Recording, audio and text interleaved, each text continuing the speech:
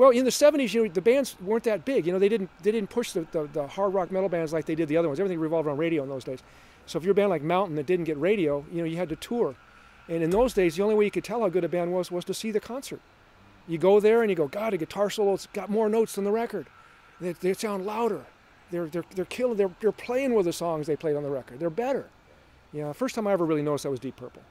I had buy the record, and when you hear Smoke on the Water on a record, and then you go see them play it live, you go, whoa, what got in between here and that? You know, and it's just real. This stuff's really good now. But no, every time a great band from that era, whether it was Wishbone Ash, ZZ Top, Robin Trower, Rory Gallagher, the mid-level kinds of bands, there'd be 3-band bills, and the Palladium was famous for that. It would be Wishbone Ash. I mean, some of the bills were really messed up. I remember one show was 10 Years After, Wild Turkey, and Roxy Music. You know, how do you put Brian Eno in that one? You know, the one that everybody talks about was Mahavishnu Orchestra and Aerosmith, or Jimi Hendrix and the Monkees. Some of the shows were just, I don't know what the promoter was thinking.